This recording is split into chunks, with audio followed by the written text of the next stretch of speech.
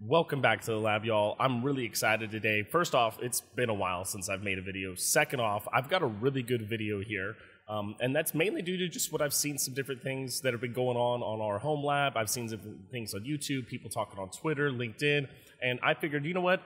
I have a really good video that's about LUNs. I'll put it up here somewhere for us to watch about. But, you know, a LUN actually requires how do I put this? A hardware, I should say, to run on. And today's video is about that hardware. That hardware is what we call a storage area network, or SAN. So let's jump in.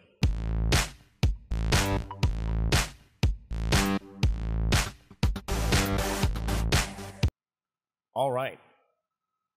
Man, it feels really good to be back. So let's jump in here, guys. Just like I was saying, SANs, storage area networks. What are those? Why are they important? What do they do? So as you can see up here, I've got TrueNAS up. TrueNAS in my home lab is basically my SAN. Now, I will say it does have NAS in its name, which NAS is a network-attached storage, and I'll explain a little bit of the difference here in between SAN and NAS. I really don't want to dive too much into NAS because I feel like it really deserves its own video, but I do want to bring up some of the big differences of a storage area network and a NAS, and why they're different and what they do. Now, today, I will say, and a lot of these, feel free to leave comments. There are a lot of NASs that can be SANs, and there's a lot of SANs that can be NASs. It's just, it's kind of how it's set up and what it's doing is what changes how you would call it, I'd say. So one of the big things that a storage area network or a SAN does is that it actually does what we call block level transfer of data. So what that means is that it's not transferring files, it's actually transferring block level data from the drives, or the LUN in this case. A lot of times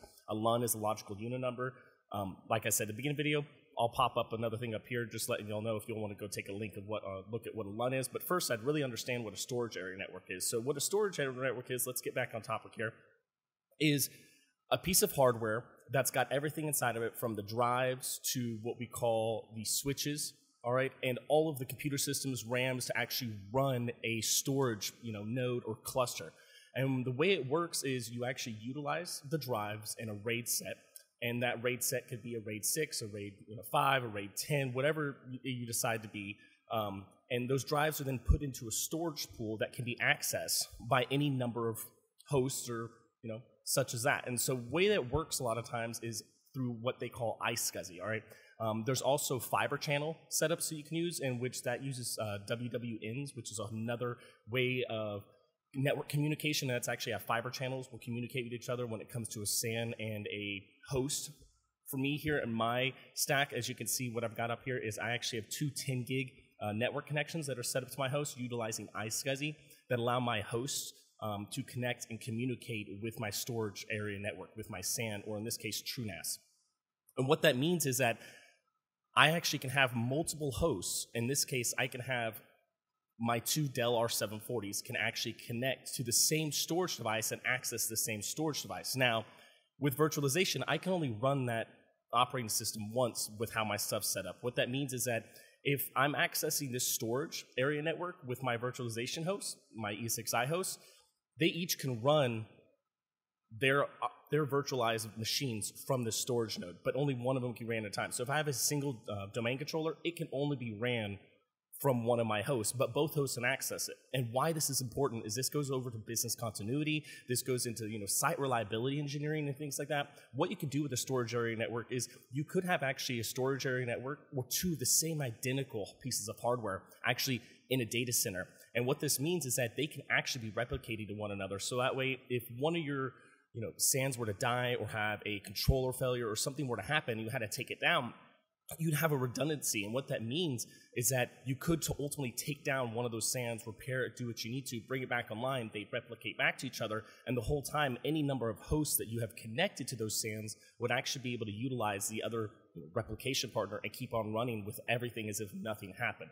And that's where site reliability, engineering comes in. That's where business continuity really comes in, and making sure that when we set up these infrastructures that they, it's kind of like designing an airplane in a way. And I in no way means is it like designing an airplane, because you don't really have lives in your hands like you do an airplane. But in reality, you have to make sure there's many safety and basically, I'd say backups to the backups to make sure things can happen. And that's where storage area networks are really powerful, because not only can you create replications and kind of a group there on site, it is very possible to go ahead and actually have replication partners that are across the country, across the world, spread out everywhere. And what that means is that much like Azure, Amazon Web Services and such, they can actually replicate the data across these giant data centers utilizing the internet. And what that means is, say there's something that happens in, Azure or Amazon's, one of their data center regions, they can go ahead and actually just migrate you, move you over to a whole nother region, and you'd actually have no idea that you were in that region at all completely. So it's really exciting to sit here and talk about storage area networks, because they're a big part of how we get things done when it comes to data centers, infrastructure, and making these large-scale applications.